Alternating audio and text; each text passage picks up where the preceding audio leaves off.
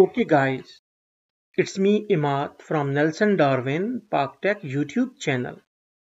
In this tutorial, we will learn about how to make a NOT gate within the multisim. As we know that NOT gate is also called as the inverter. Why it is called as? Because it is the basic property and characteristic feature of the NOT gate that if it used to get 1, logic 1, then it will give us 0, logic is the output.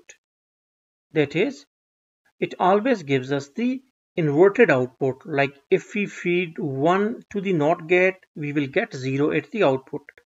Okay, now we need to make it, and for it we need to go to place source.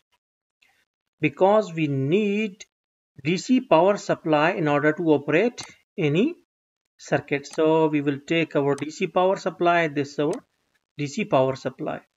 After DC power supply, we need ground because ground is very essential for the operation of any kind of circuit. And you also need to connect the ground of the battery or negative terminal of the battery with the ground symbol. After it, we need to go for our TTL, that is transistor logic family, and here we will search for our what's called is the NOT gate IC. So this is our NOT gate IC, this is and all these are okay. So we can take it out like this. Hey, okay, and this thing. Okay, now what we need to do is to connect it like that. After it, we will go for our LED on the output side. So LED, and we will go to our all groups, and then we need to write LED.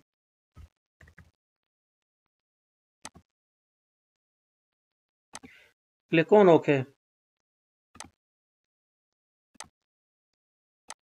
Now we need to connect it with the positive end and connect the negative end of the LED with the battery.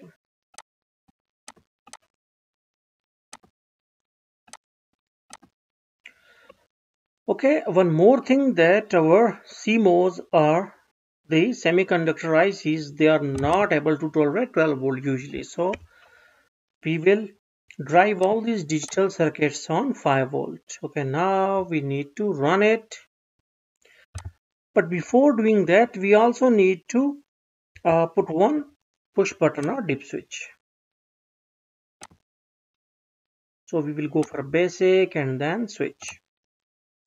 So dip switch 1. So we will connect it like that.